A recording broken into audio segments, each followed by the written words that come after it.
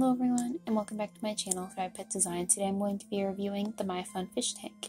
I wanted to talk about this one because I've definitely seen people use it. If you look here, there are a lot of ratings, and while it's definitely not perfect, there are still people who are giving it good ratings. So I feel like it's important to talk about, and maybe to educate people who aren't aware of why I personally would not recommend this fish tank.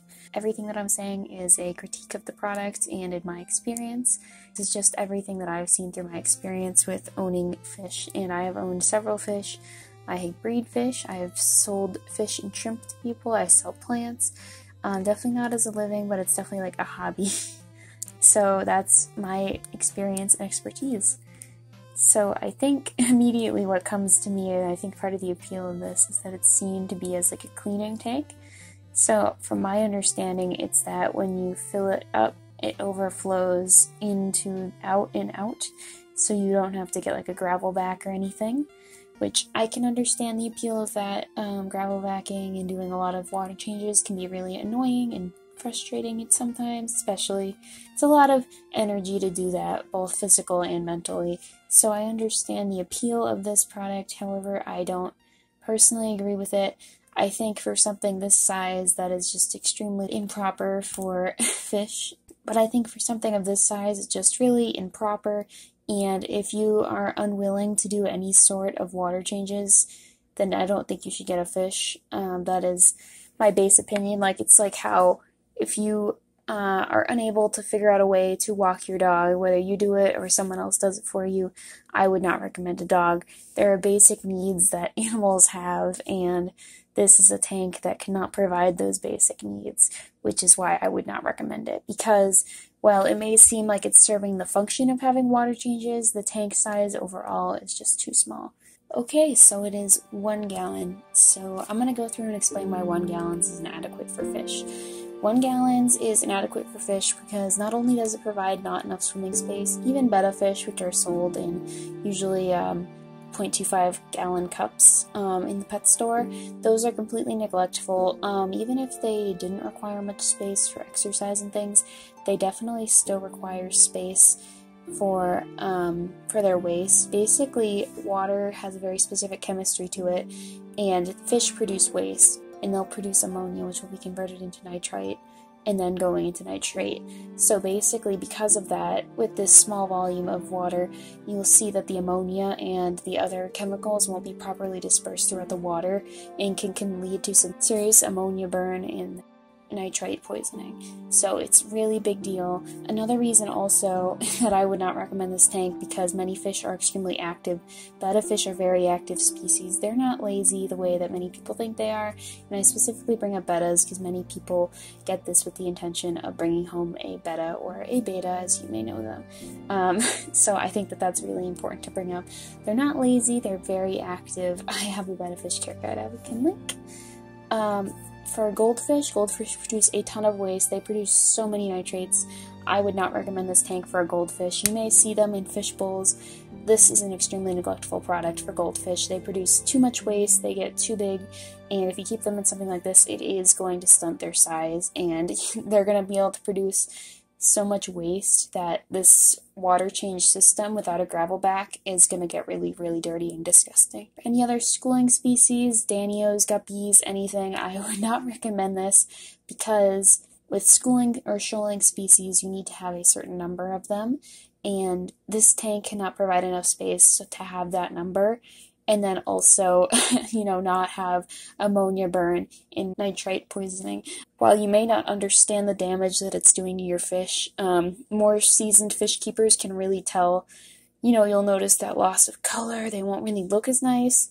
You can definitely see the blackened gills from ammonia burn, and you can just kind of tell the lethargy. Most fish aren't lazy. Usually when they're kept in tanks like this that can't be heated, they can't really be filtered, that's when you notice the really, really, really unhealthy signs and really the long-term effects that it will have on your fish. While your fish might do well for the first week that it's in here, you will not notice that in the long term. 1 gallons, I would not even put shrimp or snails in here. I would not. It might be cute for a Marimo moss ball, but anything beyond that, I would not recommend it. it's going to be providing a lackluster life.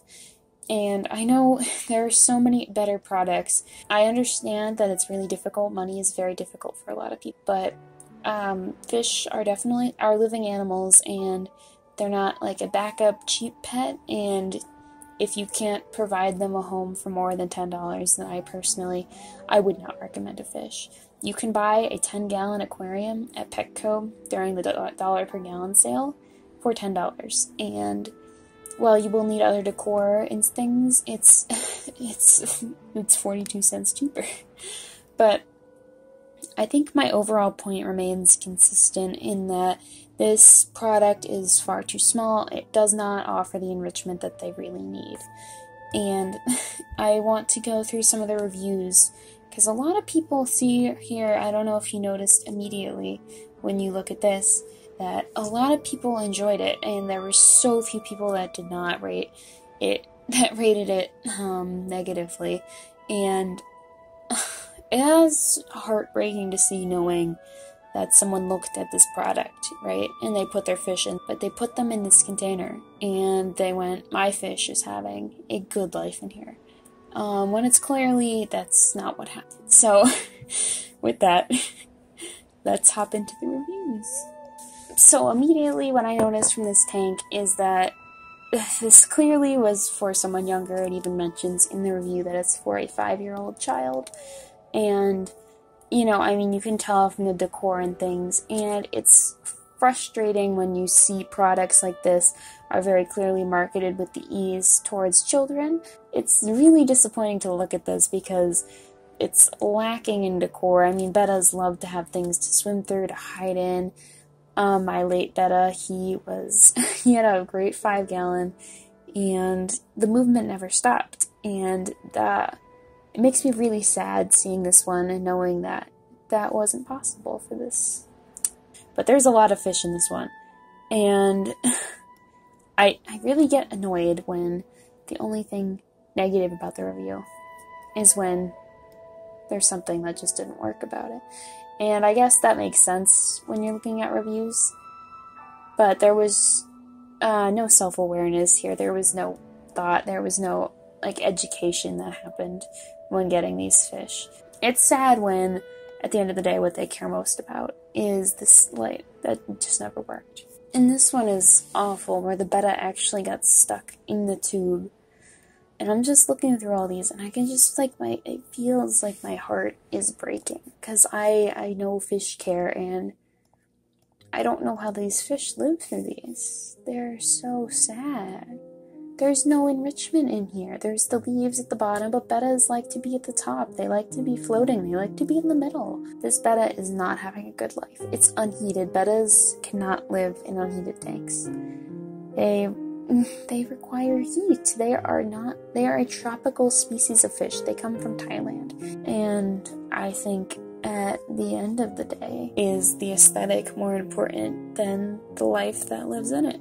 And I think that there's only one right answer to that question. And if you answer the other one, I think maybe I would reconsider a bit of what you find important.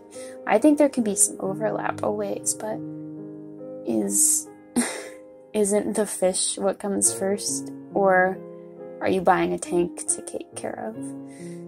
And to me, I think that's what is my frustration with these ads, because they are for the fish, right? These tanks should be for the fish. But when it comes down to it, the people are buying. Tanks are bought for the people now. And that's why this is so popular, because it's small, it's cheap, it says it comes with everything that you need. And that's just simply not true. And there is more to betta care than a self-changing tank. And this tank is not as fun as it advertised itself to be. And I think people might want to think a bit more critically next time that they are bringing home an animal.